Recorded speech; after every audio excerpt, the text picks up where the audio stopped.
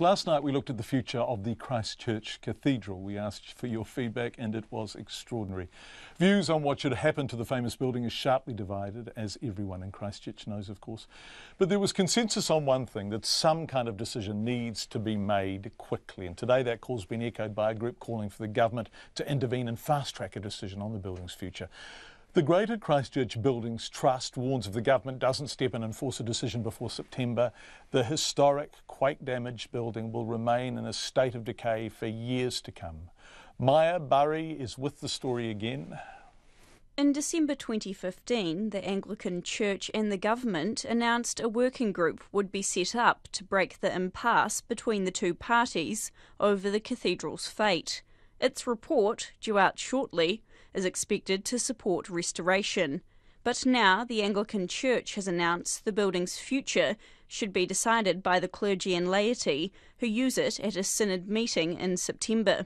The Greater Christchurch Buildings Trust co-chair, Philip Burden, does not believe there will be a resolution in 4 months' time, and he's urging the Crown to step in. This is ridiculous. It's dragged on for 6 years. The Church clearly has absolutely no ambition whatever to resolve this issue. If we do not have government intervention to at least facilitate a resolution and allow restoration to commence and take place, we're going to have this symbol of decay and neglect sitting in the centre of the city for years to come.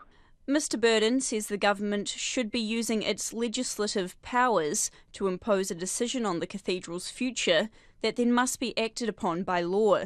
But the minister supporting Greater Christchurch Regeneration, Nikki Wagner, says it has no intentions to do that. At this stage, we're not considering that. The government wants a good solution for all Christchurch people. It's very divisive, and they need to come to that solution together.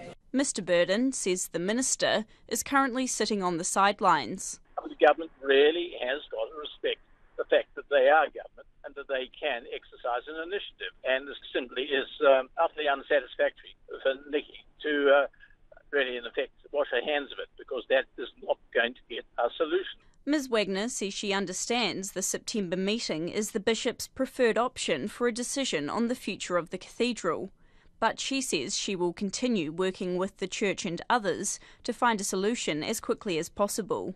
The Labour Party's Canterbury spokesperson, Megan Woods, says there needs to be more leadership on the issue. What is the government going to do to show the kind of leadership that Christchurch desperately requires around this issue? We know we've got a report that the taxpayers spent $500,000 bringing together. Sitting there, I want to see the contents of that report, but something has to happen. We simply cannot go on indefinitely without having a resolution around the cathedral. The Anglican Church has declined repeated requests to be interviewed or to comment on government intervention. In Christchurch for Checkpoint, Maya Burry.